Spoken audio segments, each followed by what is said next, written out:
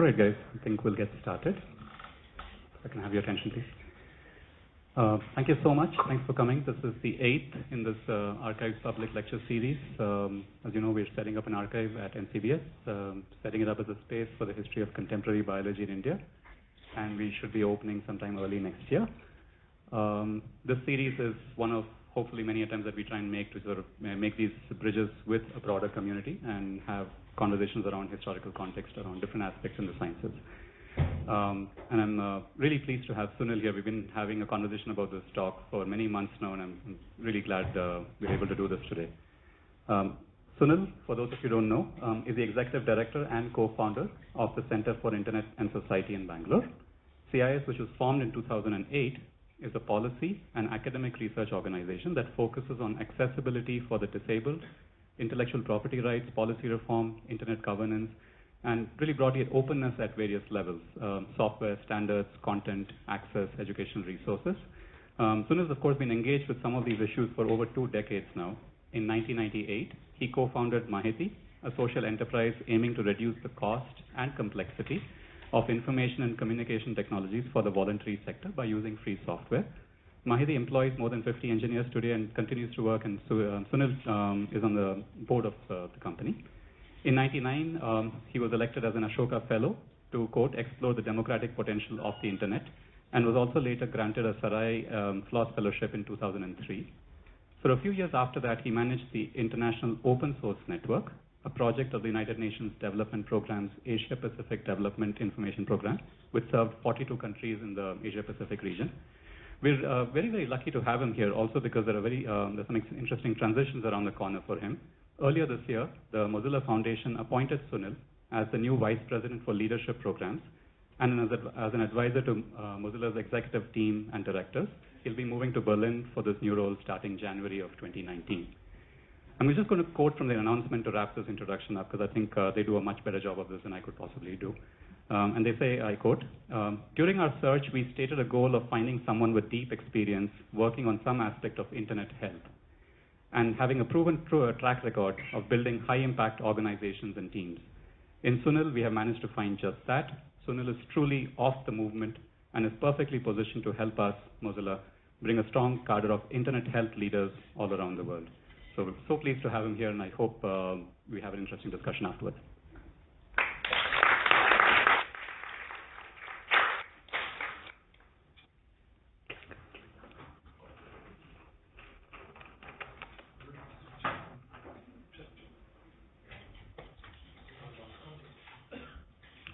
It's on? Yeah.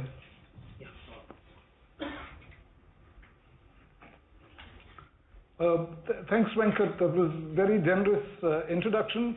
When people introduce me like that, then there are perhaps higher expectations of a talk that I will give.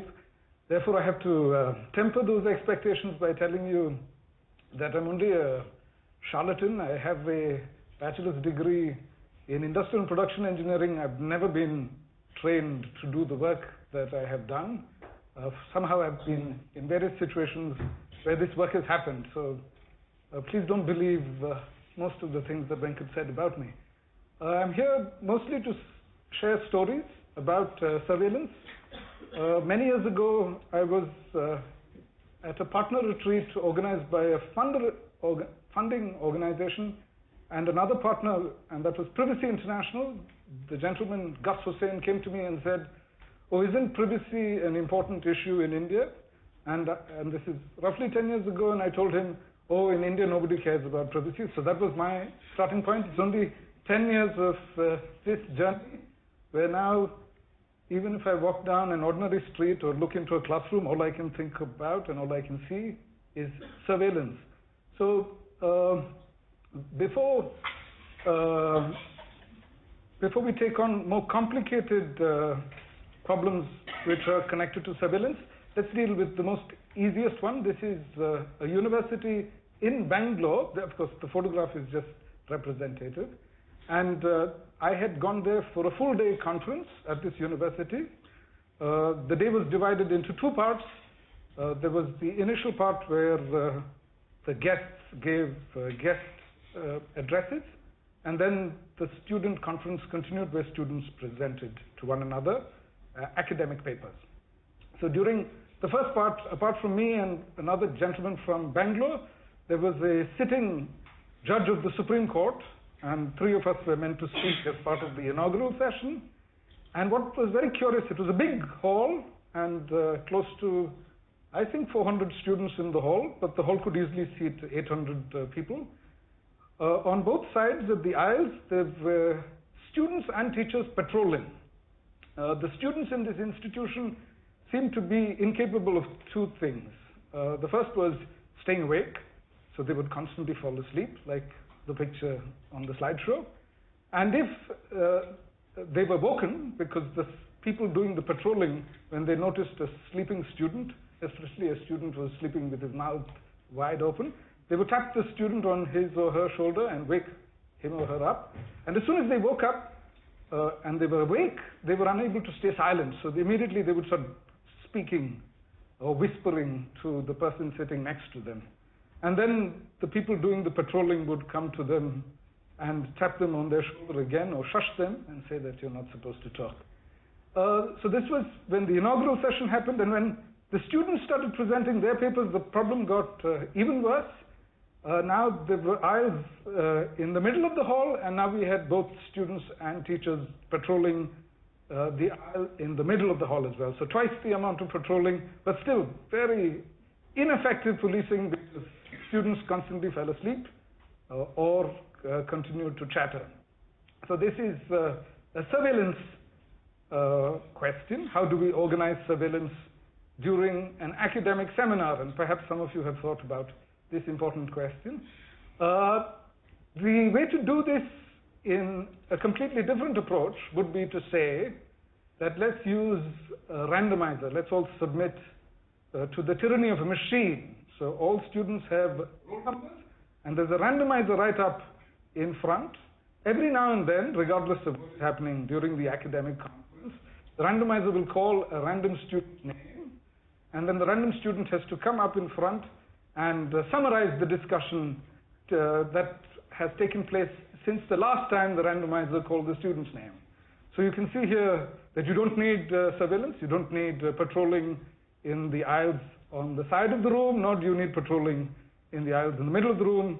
You just use a simple machine, and it's seen as fair because anybody could be pulled. Somebody could be talking but still paying attention. Somebody could be sleeping and still be paying attention.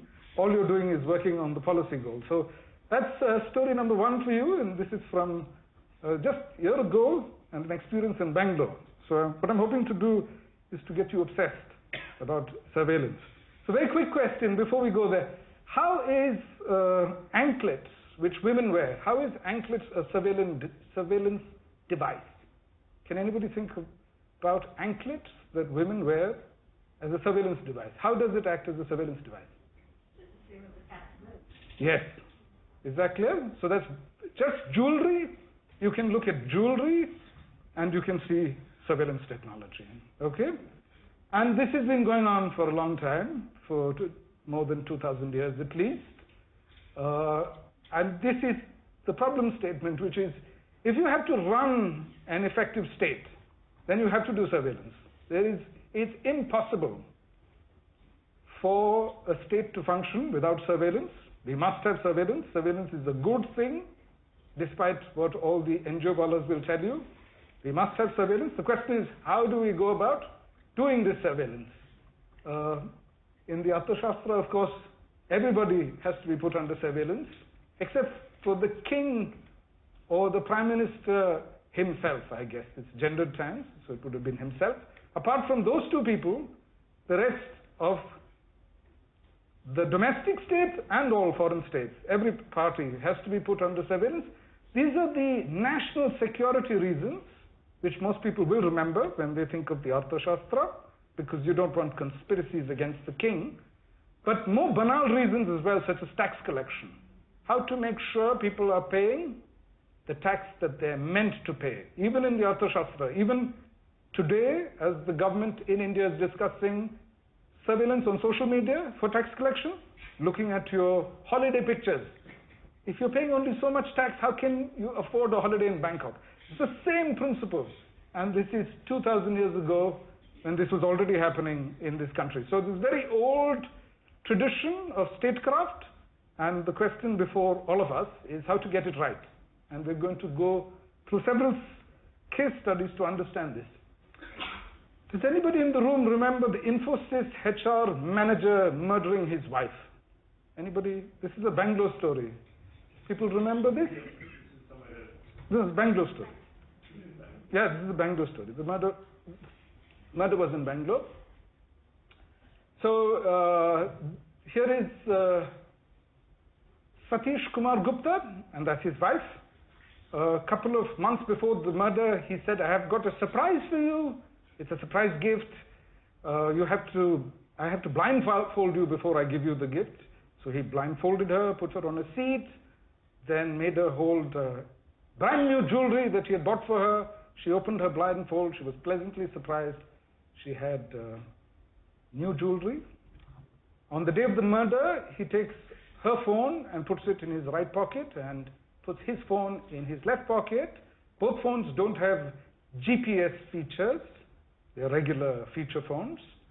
He tells her the same story, that I've got a gift for you, blindfolds her and slits her neck.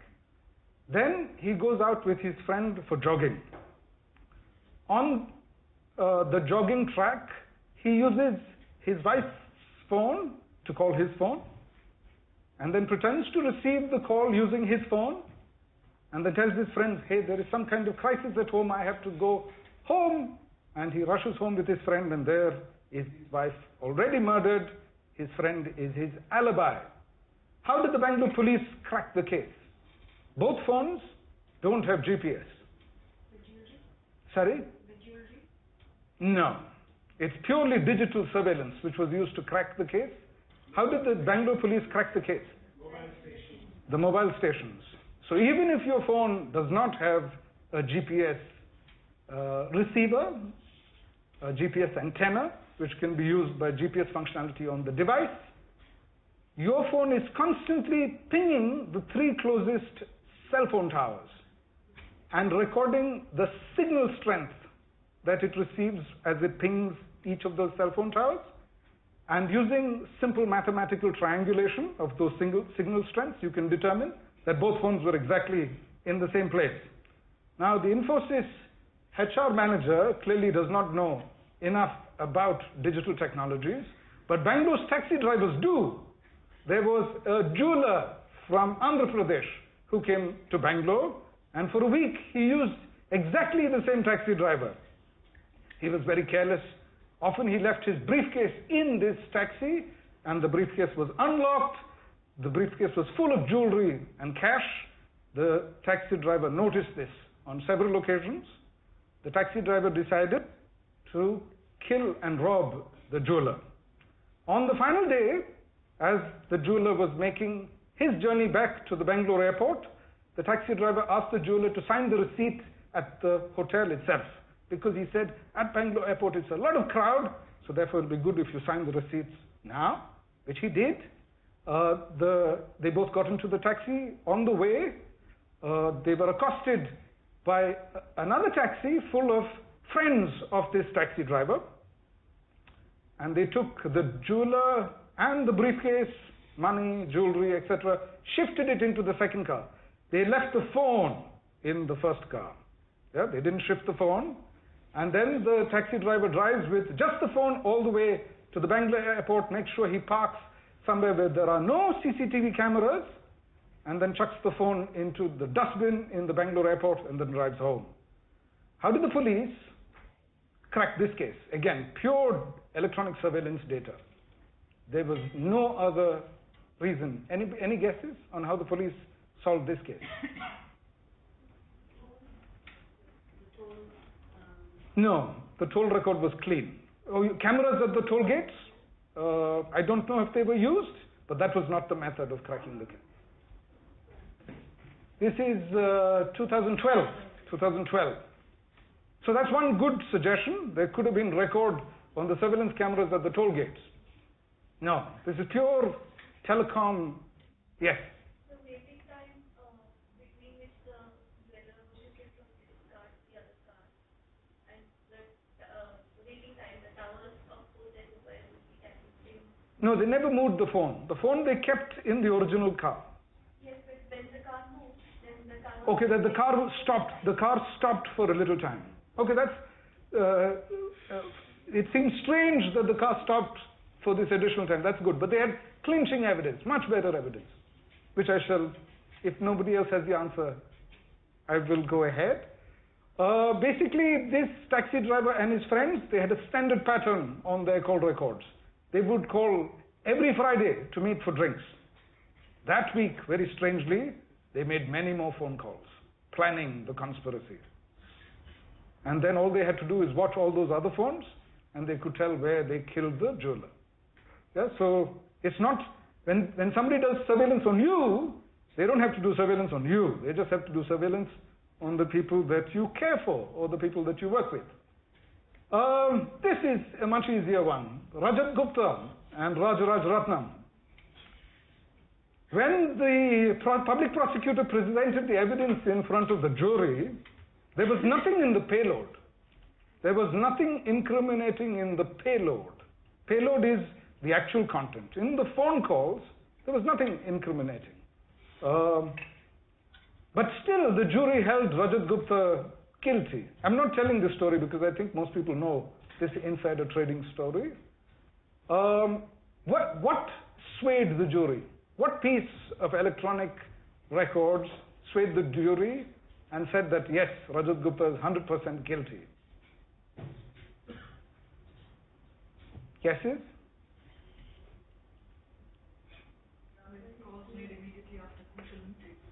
Yes, but what was the next pattern? In another database, there was a pattern.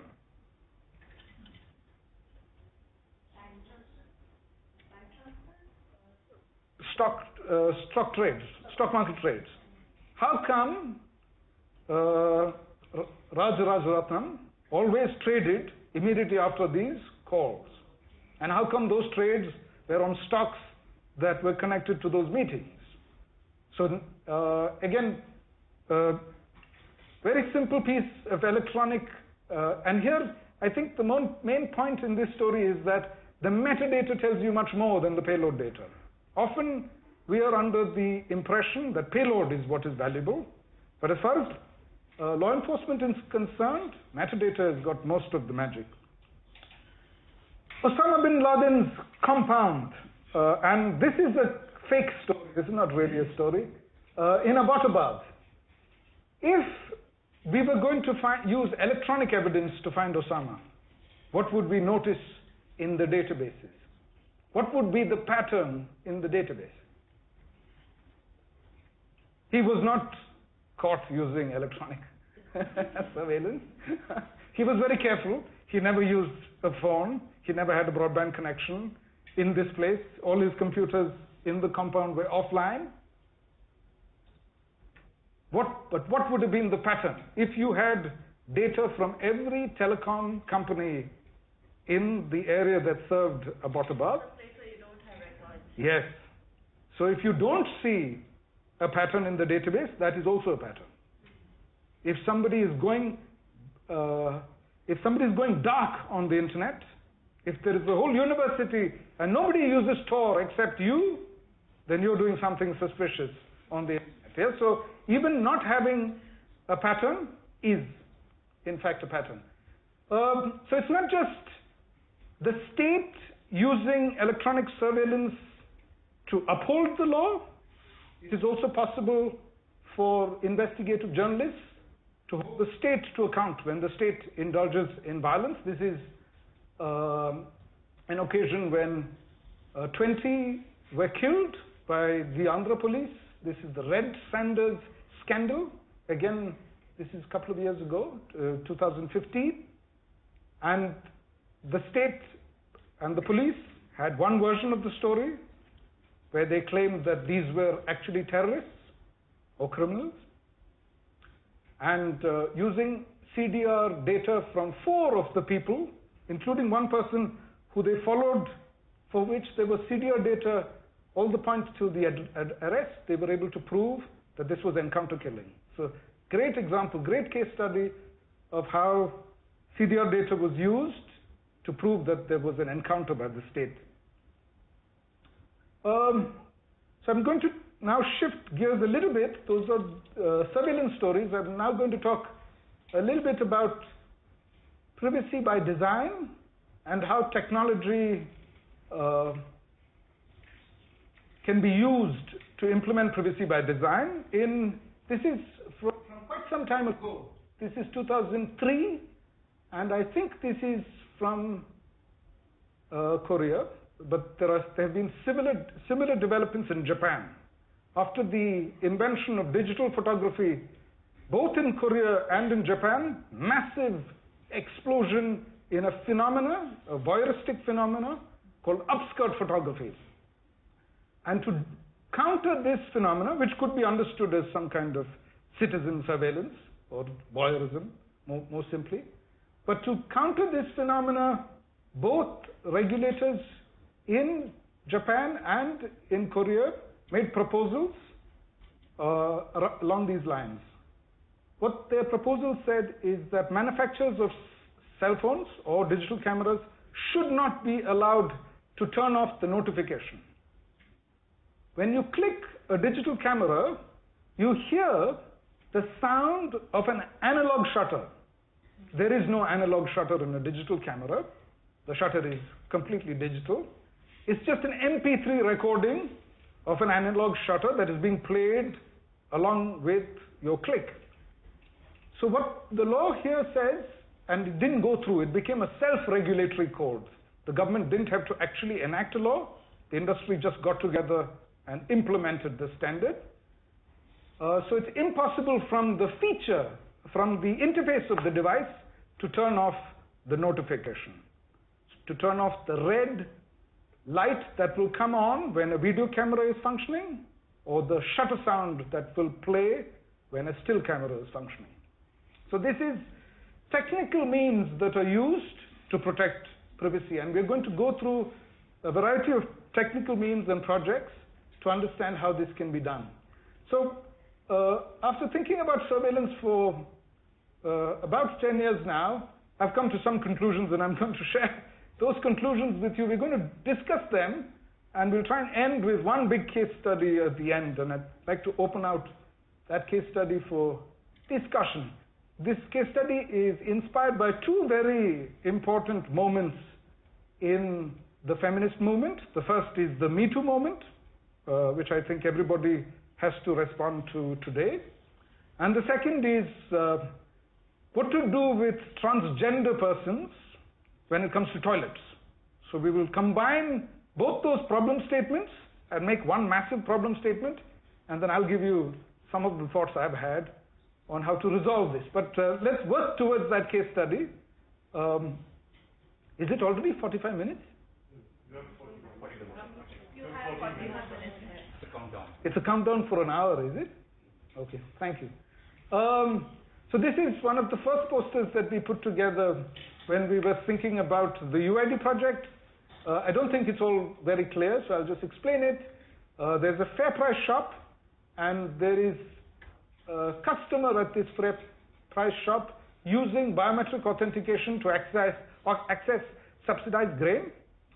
In the first panel, the person says UID rejected because the person is illiterate, the person may not know better, or the person pretends that there's no connectivity, or says there's no electricity, or says that the UID is accepted, but I'll give you only half the rations. And you could also be coerced to put your fingerprint on the biometric reader. So that's a variety of scenarios through which a technical safeguard can be very easily bypassed by people on the ground, on the field. So surveillance does not, especially technologically enabled surveillance, does not really always ensure that you will reach the end policy goal. When we used humans for surveillance, they would have noticed this. During the Kautalya time, if a human being had gone to the ration shop, they would have noticed that this is going on.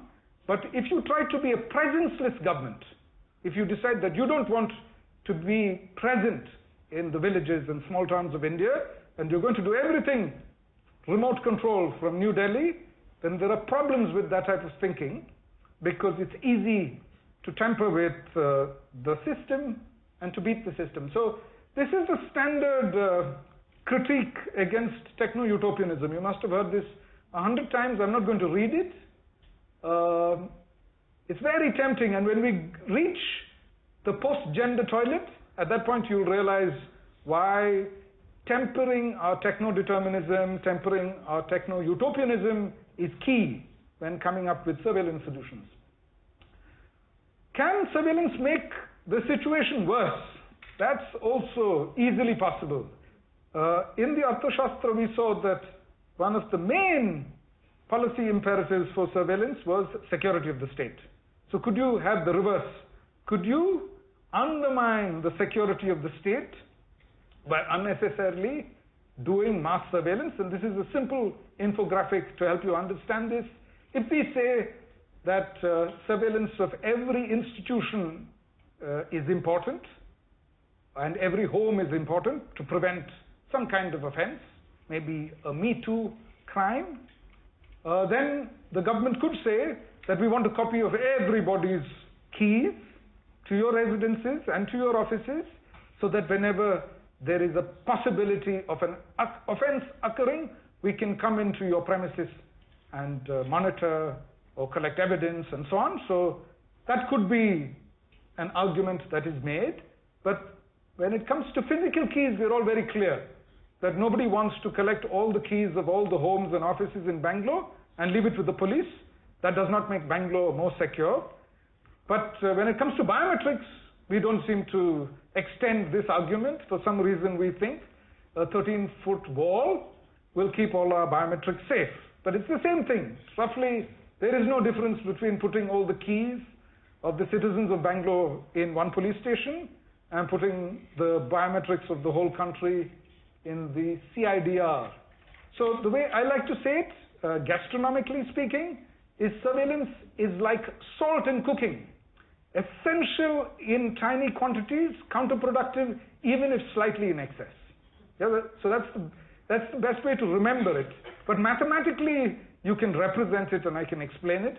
Unfortunately, my drawing chops are poor, so otherwise this diagram would have been in front of you. So I'm going to sort of wave in the air and hopefully you will get it.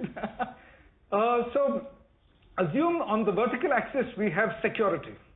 Yeah? And on the horizontal axis what we have is the percentage of the population under surveillance. You want to draw? Okay. I'm in the right place. Will the markers let me down? Yes. So this is the percentage of the population under surveillance. This is 100% of the population under surveillance. And this is 0% of the population under surveillance.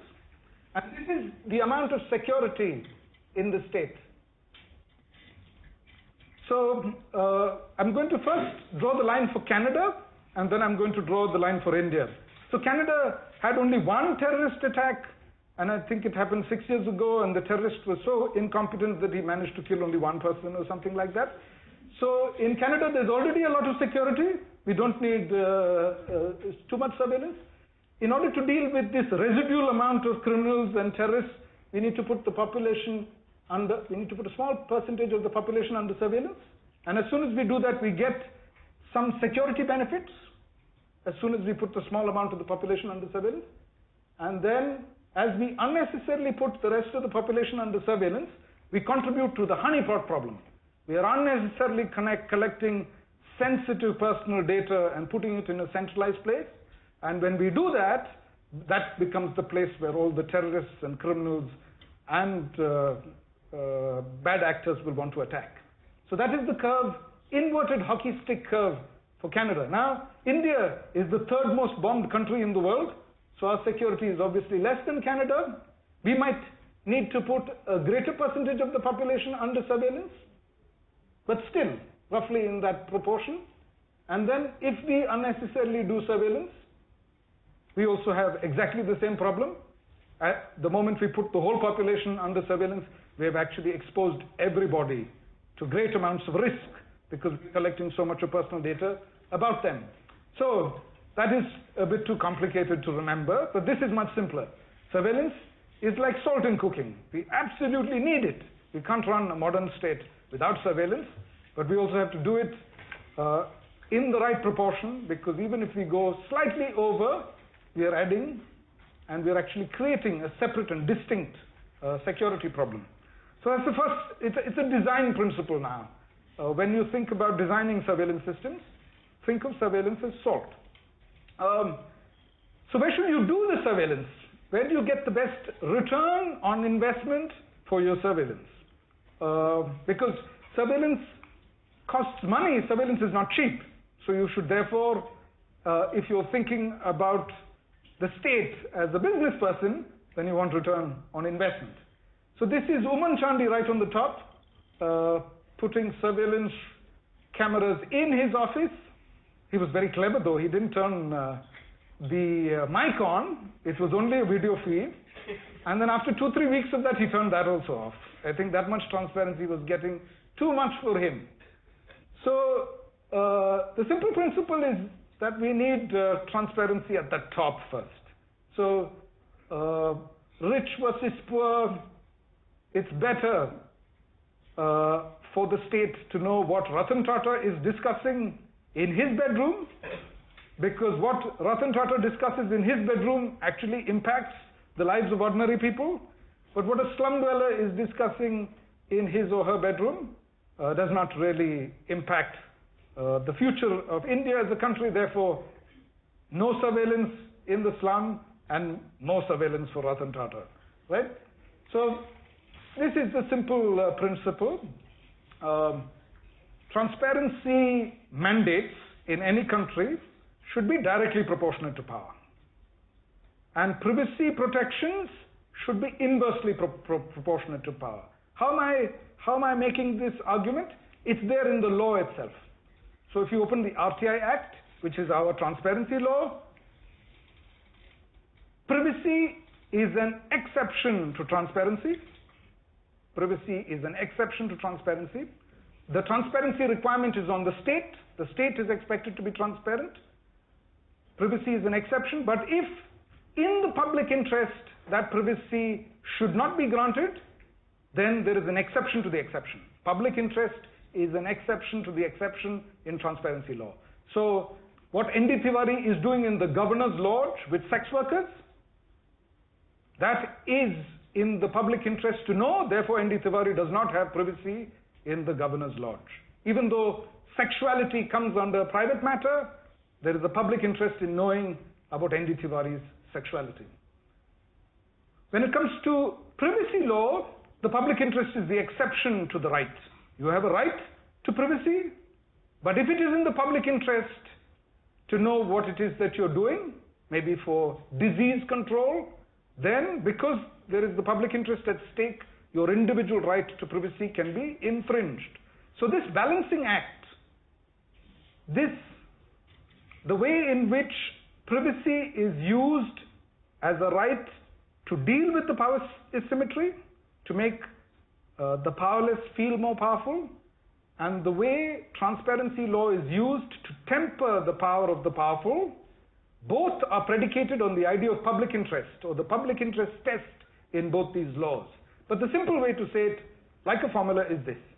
Privacy protections should be inversely proportionate to power, and transparency mandates should be directly proportionate to power. The first part, of course, was said by Julian Assange, that transparency should be directly proportionate to power. I've just added the second line, which is the kind of obvious conclusion.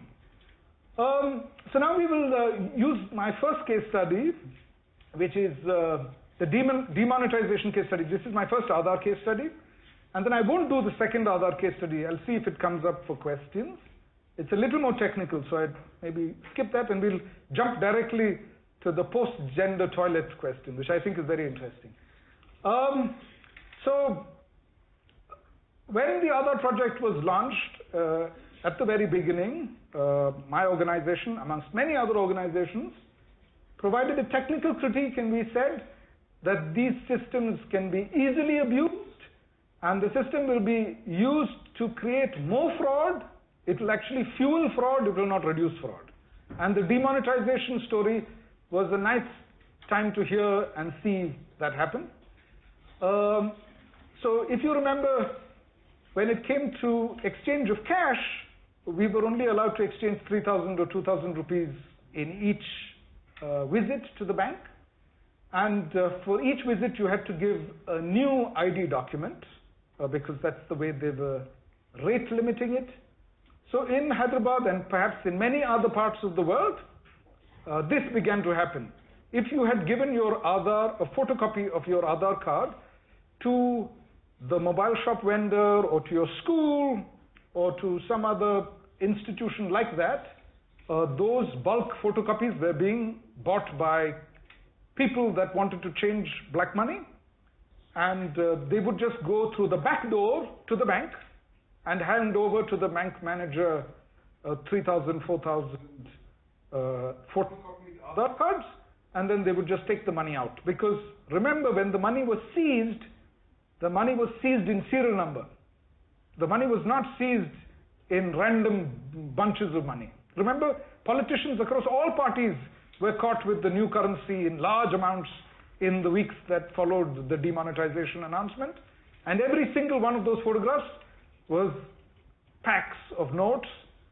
They weren't random collections of notes, they were serialized notes. And the only way you could have done that is by going to the back door with a collection of photocopies and having collusion from the bank manager. The banks in particular, we were always suspicious of, because banks have a business reason for creating ghosts. If a bank was ever made responsible for enrollment, then since the bank manager has targets for deposits, the bank manager will say, hey, I'll help you create a ghost. Why don't you use 3 of my fingers and 2 of your fingers? Very simple methods. There are more sophisticated methods of creating synthetic fingerprints using software, but the much more simpler methods just by arranging your fingers on the device. So that's why from the beginning CIS was very clear that banks should not be given the job of enrollment. Anyhow, stage 2, when they determined that all these fake photocopies are coming into the system, they said they still didn't believe that the bankers were part of the fraud. They always thought that the ordinary citizen was doing criminal things. So therefore, next version of biometrics, this very old biometric technology, marking the body with ink and then measuring the mark. And that's a very easy measurement. You can just look at the body and you can see the mark. Very primitive biometrics, but still biometrics. This failed. Next layer of surveillance was introduced. They said every bank must have surveillance cameras, several surveillance cameras, and this resulted in millions and millions of hours of footage being produced. This caused a whole storage chaos because banks are not sure where to store all of this data, and nobody has the time to sit and look through them, and even detecting fraud using such a mechanism will be very complicated. Now a small story, small digression to my engineering days. As I said earlier, my only degree is in industrial production engineering, and if you're an engineer from Karnataka, part of your education is you have to drink huge amounts of alcohol, and if you come from a middle class family, you can't afford huge amounts of alcohol. So my father bought me 386 during my second year of engineering, and I used the 386 to do both desktop publishing and also data entry to feed my alcohol habit, to support my alcohol habit. Now, you're laughing at my predicament as a child, as a student. One of the jobs we got at that point in time was a data entry job. And we were entering what looked to us to be some kind of telephone directory or something similar to a telephone directory. On the first day and the second day, we did all the data entry very carefully without making a single mistake. We were paid 100%. And we couldn't believe this, that people who drink half the day are getting paid 100%. We made not a single mistake. This is too good to be true. So on the third day, we introduced 2 errors on purpose to check if they are checking. And they weren't checking. They just paid us 100%. From the 4th day, we typed total nonsense. And much later, I realized that this is the election ID cards that all of you all have got. So if you have mistakes on your election ID cards, It's somebody like me that has to be blamed. So now, what did the UIDAI do during the enrollment? They did exactly that. They allowed this subcontracting, endless subcontracting to happen. So this is the number of enrollment operators that have been banned, and you can see the number here. I think at one point they had reached 55,000 at the peak, and of the 55,000, 49,000 of the enrollment agencies have been banned for malpractice. So whatever the story I told you about the data entry, that happened in the other context, and there was evidence that the authority had, and therefore they blacklisted 49,000.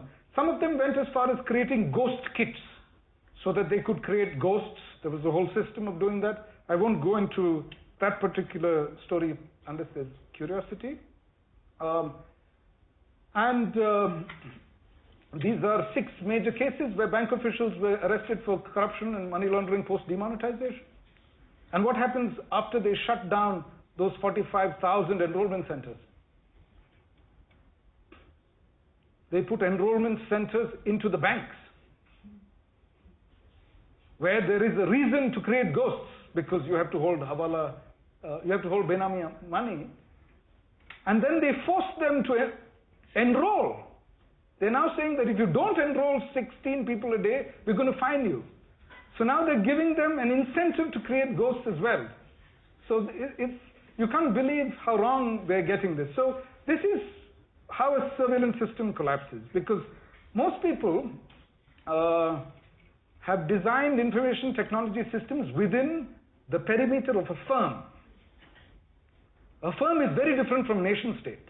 If you do biometric attendance in a university or Infosys, you're most probably going to get that right, because you're not dealing with major contradictions within the firm.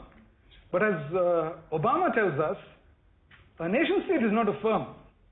Apps might work for firms, but they don't work for nation states, because nation states are much more complex, and therefore you have to design it completely differently. If you design it like you were to design it for a firm, you'll end up with the wrong thing.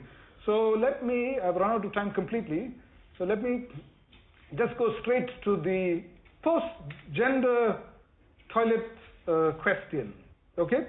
So this is just to spark off our conversation. This is the different types of sexual harassment. This is a poster by a graphic design studio called Zebra. It's available on Twitter these days a lot as part of the Me Too. So you can see the different offenses: touching, hugging, kissing, pinching, flirting, blocking path, brushing against someone. Those are all physical in the first area on the top. Verbal, using obscenities, making suggestive comments or jokes, inappropriate humor, making threats, making sexual propositions, remarks on clothing or physical attributes, that's verbal. And non-verbal, staring, obscene gestures, suggestive noises, sexually suggestive glances, displaying sexual content on print / computer / phone. So this is the poster that's on Twitter under the Me Too hashtag, produced by Zebra. So the first thing to remember about many of the accusations and incidents is these have happened in private spaces where there is no surveillance. So it becomes his account versus her account. That's the first complication with this. And some of these, out of the list of actions of sexual harassment, some of them can happen within a toilet as well. And it might happen amongst men also. A man can touch another man or hug another man. All of that is also possible. So that potentially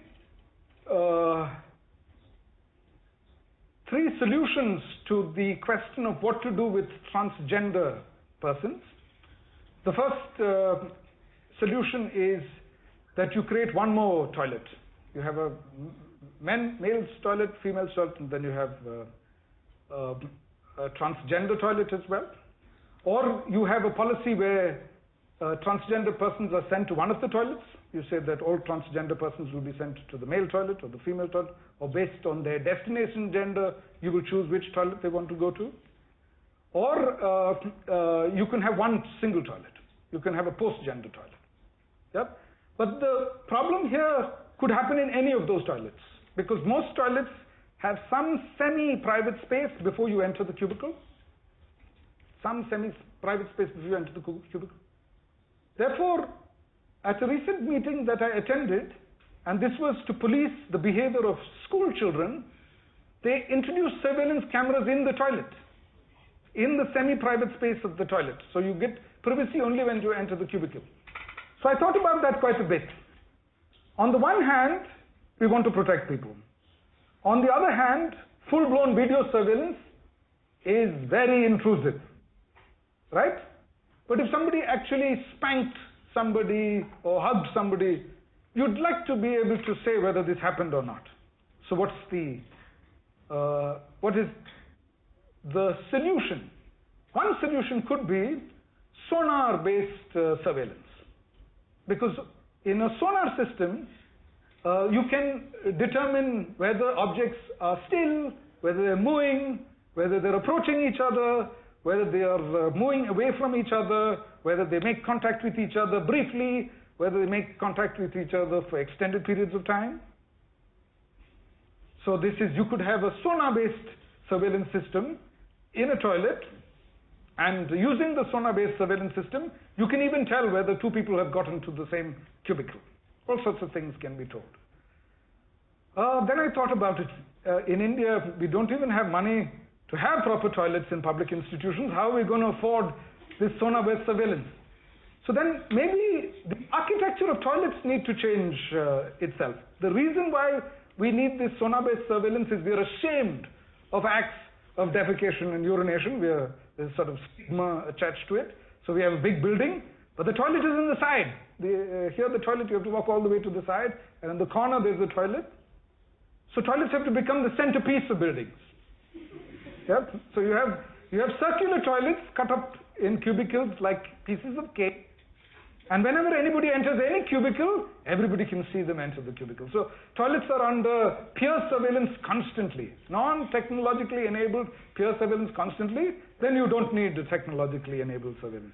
So just to say that I'm going slowly mad by thinking about surveillance for far too long, but I'd love to open this out and talk about surveillance in any context, primary schools, college hostels, Pinjara Tod, and all of that. These are all very important questions about how to get surveillance right, because it's quite a complex optimization problem that policymakers are trying to solve. They want to uphold individual rights, but there are also larger imperatives that they have to consider. So over to you. Sorry for taking so long. You want to continue on the other case, or you want to open it up to yours? We have time. I mean, let's open it out for discussion. It's better than going through one more case study. Is that? Sure. All right. I have another case study in case there are no questions. I shall traumatize you with one more case study.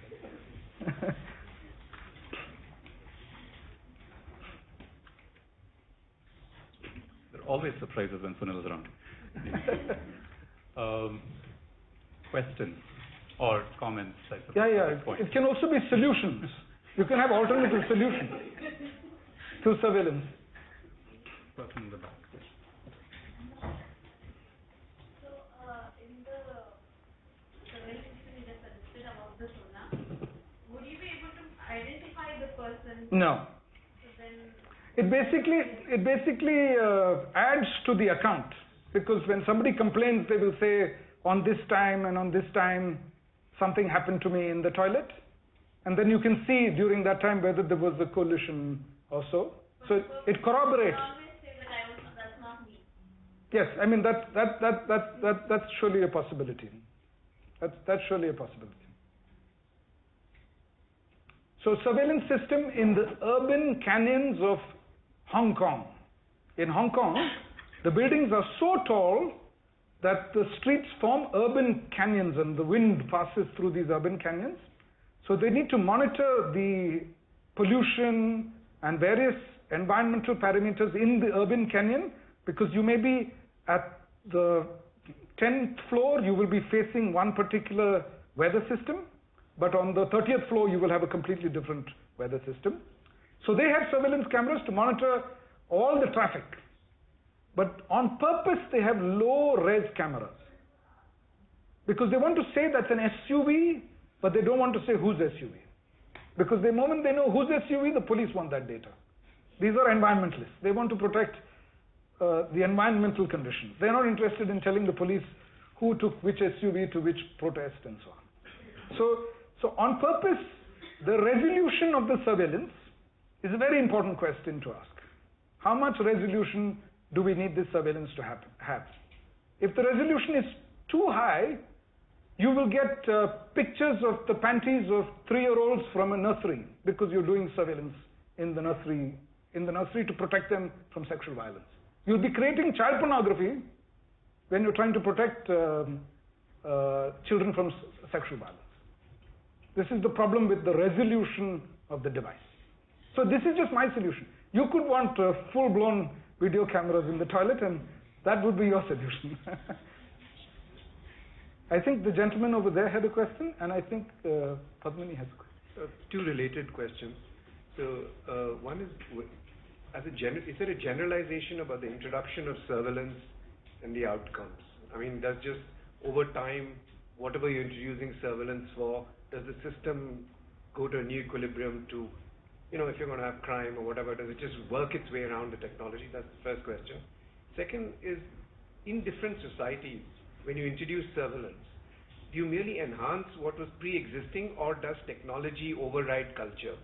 So like in England, in the last 20, 30 years, every 3 meters now they have cameras. But English society is different from Indian society, right? So does technology override culture and history and everything, or does it work? I mean, I don't know if I asked the question correctly. Yeah. The second question, I don't really feel competent to answer, because I haven't studied it sufficiently. The first question is easier because there's a body of research around it. Surveillance mostly helps detect crimes of passion. Premeditated crimes, when the criminals already know how the police operate, they will always do the crime in the blank spots of the surveillance, where the surveillance does not. So they will adapt. You could see the variety of adaptation that happened in the demonetization story.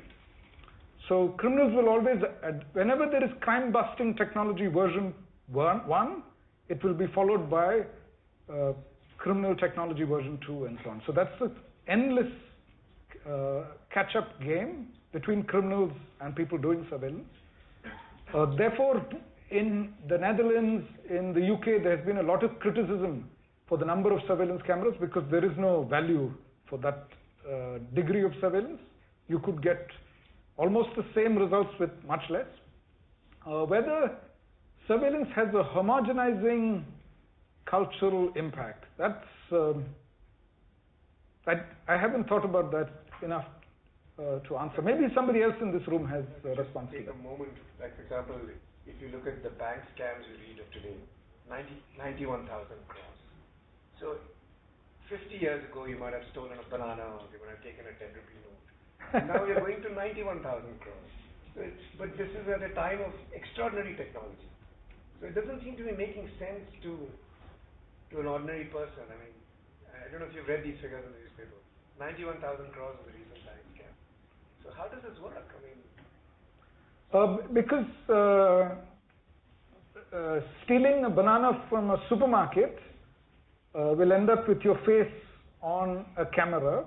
That is evidence which you will find much harder to repudiate. Suppose you are an anonymous actor on the internet, on the dark web, and you're attacking a bank. Through that channel, you have much higher chance of getting away uncaught, despite of all the surveillance.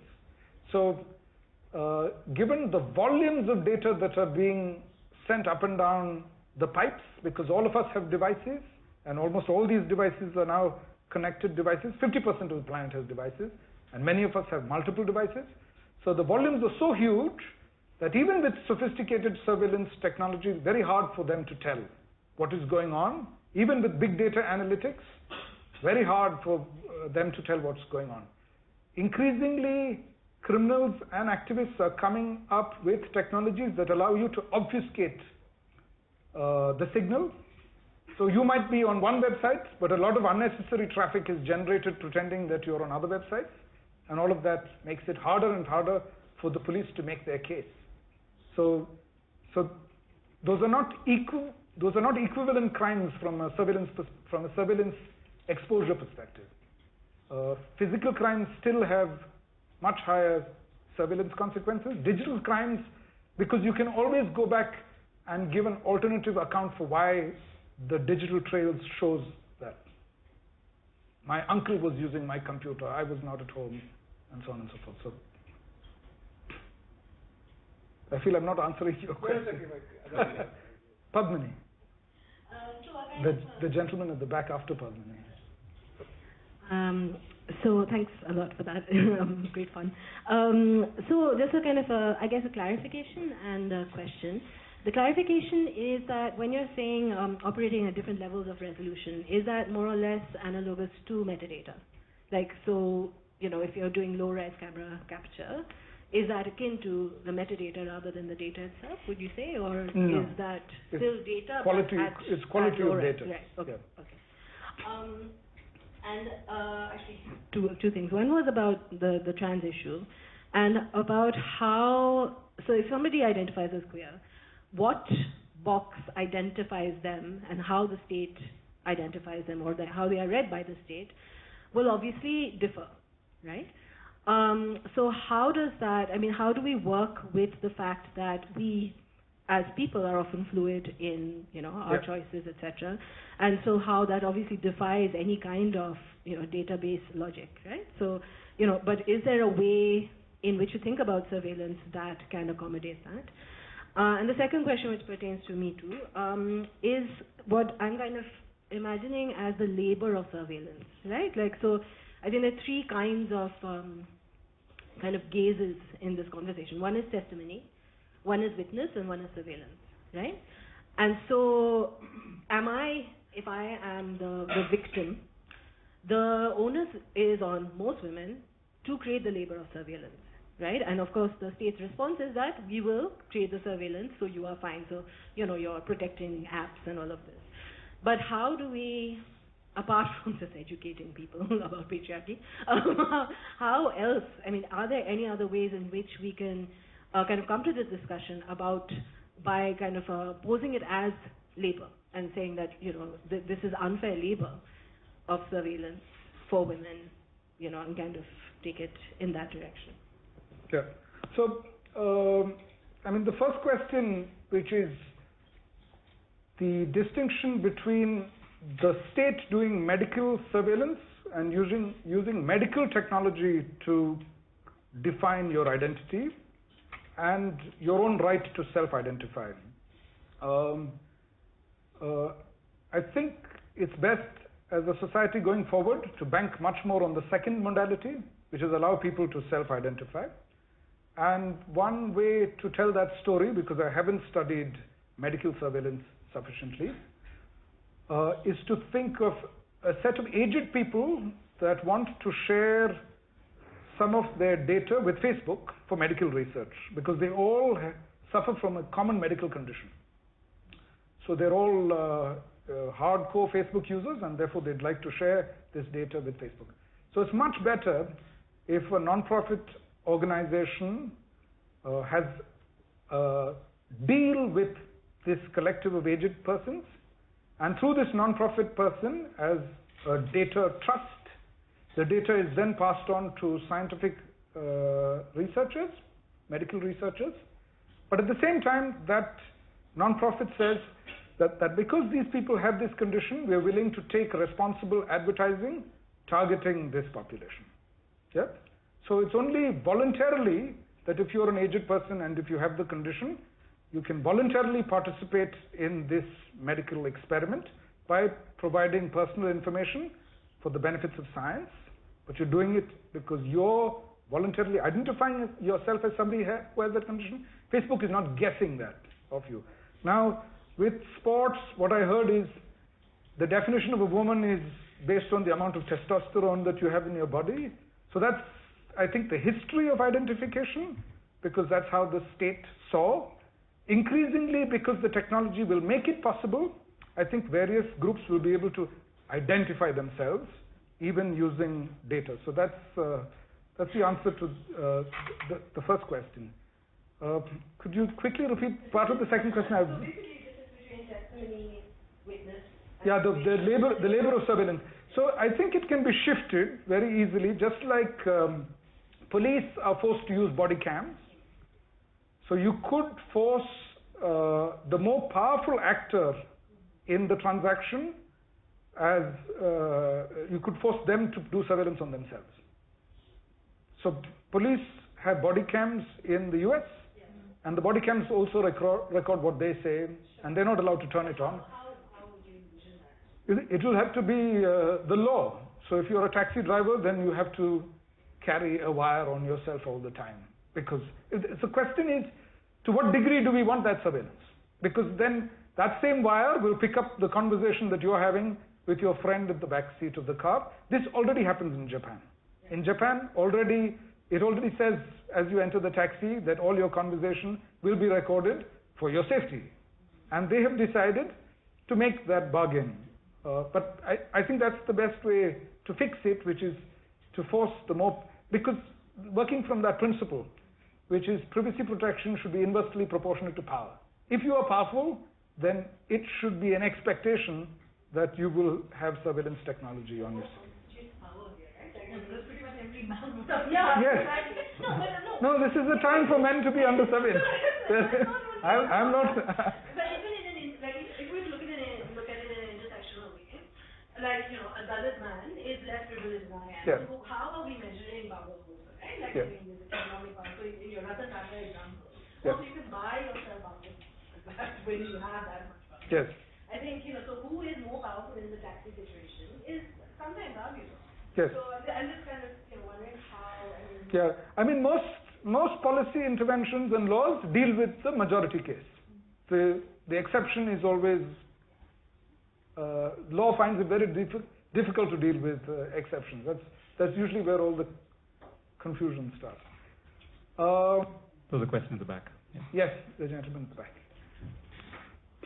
So this is speaking about power as well, and I think that was Julian that the transparency should be directly proportional to power, Yeah. which is ideal, which is exactly what we would like to strive towards. But then the question arises is, how do you give power to people who are not in power to make these decisions? Because the ones that are in power, like Ratan Tata, he's the one who is more influential in making decisions, right? So How to give power to the powerless? yes, more or less. No, that's the kind of I have no idea. Sorry. No, that's yeah, because the ones that don't have power, I mean, the pig would like to ban pork, but he just doesn't have a say, right? Say that sentence one more time. He would like to ban pork. Yes. He just doesn't have a say. Yes. So how do you I mean, like for example, you gave the example of the demonetization bit as well. Yes. So at the end of it, I think there was a caveat which said that political parties could deposit as much of money as they want, and they wouldn't be asked. They were out of purview because, I mean, again, it's the Yes. who are making Yes. decisions that are safeguarding themselves, right? Yes. So I think I don't know whether surveillance can be used to transfer power from one entity to another, but surveillance can definitely be used to temper power. So if you go back to the old ration shop example, here we are placing every single person that consumes rations under surveillance. There's a large number of people under surveillance, and we're using biometric technology for that surveillance. You could have a completely different vision of surveillance for subsidized food. So from Delhi to the village, every government official that is responsible for moving grain step by step, put them under surveillance, make them provide a non-repudiable record using cryptography, saying that I have sent this grain to this village, or I have sent this grain to this district headquarters. Make all of that information publicly available on a website. So if a person in a particular village wants to know the chain of government officials that were involved in the various decisions that resulted in grain reaching the fair price shop, they can see all of that. The media can investigate it. So if the bureaucracy or the netas and the babus are under surveillance in this particular fashion, where we are tracking money and goods flow from Delhi to the village, then it makes them less powerful. It makes them less capable of abusing their discretionary powers and so on. So it is possible. What we need is targeted surveillance at the top of the pyramid and much less surveillance at the bottom of the pyramid. At the moment, for some reason, the country is convinced that it's the poor and the ordinary people that are responsible for all this fraud. That's not true at all. If you're following frauds and scams, most of them happen on the top of the pyramid, not at the bottom of the pyramid. It's not really a full answer. I'm struggling to answer questions from your erudite audience. The question. Yes. I was just wondering, what is your opinion about how to balance surveillance, so for example, mass surveillance and the NSA and your privacy, and this whole kind of national security threat that governments are always saying is a problem? Yeah, so what I always try to avoid using is the word balance, because balance makes it sound as if this is a zero-sum game. If we have more privacy, we'll have less national security. And if we have less national security, we'll have more privacy. That's not true at all. They're not connected in that way. As I showed in the inverted hockey stick graph, they actually have a strange relationship. Some small curtailment of the right to privacy might increase national security if done properly. So the relationship is not a zero-sum game, and because it is not a zero-sum relationship, we can hope to maximize. So it's like solving a maximization function. If we do the right amount of surveillance on the right population, then we get national security benefits.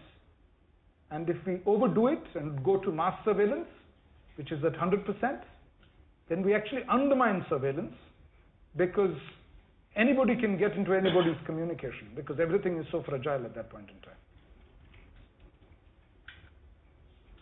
I'm not saying it as well as I should be saying. Yes. Hi, I have two questions. Yes. Largely what you spoke about when you said that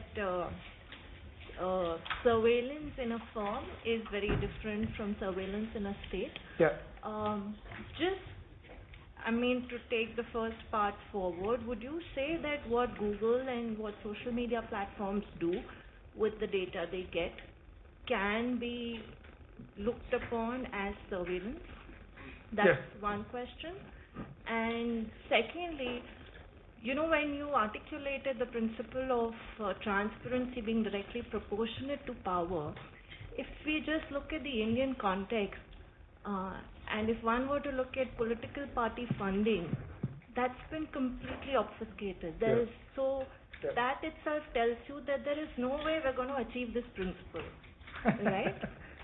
So how does one navigate, because the people in power are the ones who are making our laws.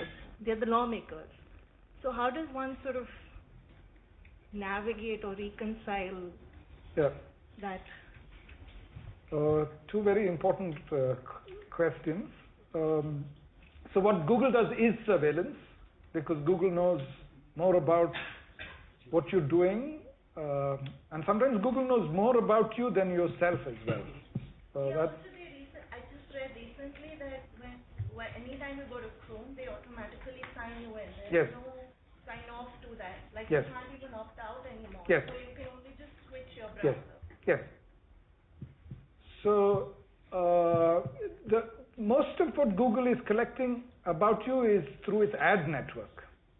So it's not what you're doing on Google Maps or what you're doing on Google search engine that's important. It's wherever you go on the internet, Google is following you and they know everything that you're doing on the internet. That's the biggest threat. And that's why law enforcement is so keen to get Google data whenever there are cases, because you can tell a lot from that data. When it comes to the second question, it may be just that I'm middle-aged. I'm very optimistic that if you work really hard for decades and decades, things will change. It takes 10 years to get a treaty through the World Intellectual Property Organization, 10 or 15 years. It takes 10 or 15 years to get a law through Indian Parliament. So that's the speed of change. So political parties will have to become transparent at some point if Indian democracy has to survive, and that will happen. But it's not going to happen today, tomorrow. It's going to take 10, 15 years. So be prepared to run marathons. This is not a race. I cannot afford the skepticism of the youth because I'm middle-aged. If I do that, then there's nothing left for me to live. I don't know who was. We'll have one last question from Jitu. No, Jitu. No, you talked about surveillance by a firm. Yes. And designing surveillance by a firm versus as a state. Yes. So how would a state, design surveillance? Are you saying to design it from power down, or from the more powerful to the less powerful? Is that how you would design? No. I think the most important distinction is to realize that anybody who wants to so in a firm, basically the distrusted actors are outside the perimeter of the firm, and everybody inside the firm is trusted. This is the trust model of a firm. Now suppose the Hyderabad police told the Karnataka police that, see, when we did this encounter killing, we got caught from the CDR records. So what you should do is you should have a good relationship with two of the telcos. These are the people that you're planning to do encounter. These are the two telcos that they use. If you know the network administrators, we can tamper the CDR itself. We can change the CDR, because after all, CDR is just a database held by the telco. So in a state, you have to assume that any actor cannot be trusted. All actors cannot be trusted. So that is why technical means like cryptography is used for non-repudiation. Every time anybody does anything to anybody else, then you get them to use cryptography to sign and say they have done it. Then later you can say, hey, you did it, and so on. So it's really cryptography and technical means that are used to bridge the trust deficit, and also working with the infrastructure of the community. So suppose we only had a black box filled with proprietary software that will tell us whether a biometric is unique or not unique, and if that is the way we are going to decide whether these are residents or not residents of India. Very easy to defeat that black box. Go to Paris, set up a shop saying that you're an astrologer, collect high quality biometrics and register it against the CIDR, you'll get UID numbers. Right? It's a very simple attack. All you have to do is collect unique biometrics. If on the other hand you said that for us to recognize you, we want two of your neighbors to vouch for you, that comes with its own complications in a country where there are Kap Panchayats, but that's a different modality where you're not trusting a centralized black box, but you're allowing the social network and the social fabric of the country to act as its system of checks and balances. So the difference between designing for a state and designing for a firm is not bottom-up versus top-down. It is the trust model and the threat model is very different for nation state, very different for a firm, and therefore the details of the technology have to be rather different. So that, then coming to the last question.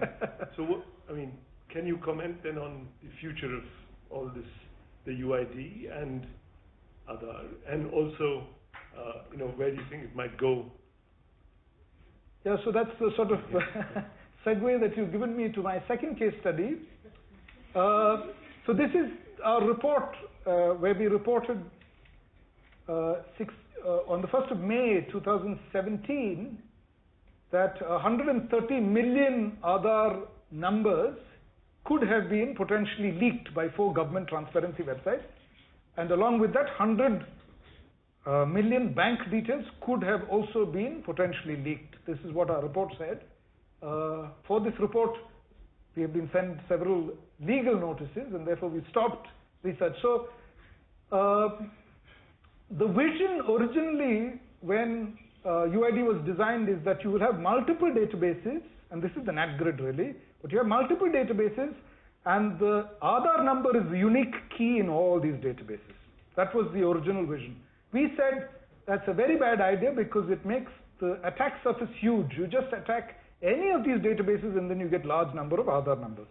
So that was why we said that we had proposed tokenization, and that's the first thing they did, which they started coming up with virtual ID numbers and tokenization. That's one method of dealing with it. This is their latest solution. So the Supreme Court has not ruled in our favor. The dissent is in our favor, where the dissent says the project is unconstitutional and should be destroyed. But even the majority decision does not allow private actors to use the Aadhaar database for KYC or authentication. Both those are prohibited. And I've got confirmation from the UIDAI itself. So now you can generate an offline Aadhaar card. This will contain a digitally signed QR code, which is signed by the authority, and only the 4 last digits of your Aadhaar number. When you go to Airtel to get, or Airtel is perhaps a bad idea, when you go to a bank account and you want to use your offline Aadhaar card in this offline verification modality, you give them the card, they will scan the QR code, and they will read your phone number from it. Then they will ask you if you have the same phone number. If you do, using their SMS gateway, they will send you an SMS, and you can then respond to the OTP using your device. Then they know that you're the same person for that Aadhaar number. So this is offline verification. What does it eliminate? It eliminates the 360-degree surveillance that was possible previously by looking at the CIDR. Just looking at the transaction logs in the CIDR, you can guess what is going on. Because each device has got its own set of keys, so each device can be identified. Second is the whole verification is distributed, and therefore there is no central point of attack. So a lot of, in a sense, the Supreme Court, to say it in another way, is forcing the Aadhaar project to implement privacy by design by placing such restrictions on them. So that's what's going to happen. I think either there will be massive disaster because we get all the details wrong, or incrementally we are going to dig ourselves out of this hole. That's the... No, this is just QR code. It's like some of the oldest technologies can be very good. You don't need blockchain, it's just QR code. No, but if it's an open ledger, like if it's decentralized. No. It's not public, it's not decentralized in that sense. Blockchain is decentralized in the sense that every node is an actor. Here, decentralized in the sense that Airtel's authentication will have nothing to do with, Vodafone's authentication will have nothing to do with in decentralized standing. Thank you so much for your patience. This is not a really interesting topic, but thanks for staying.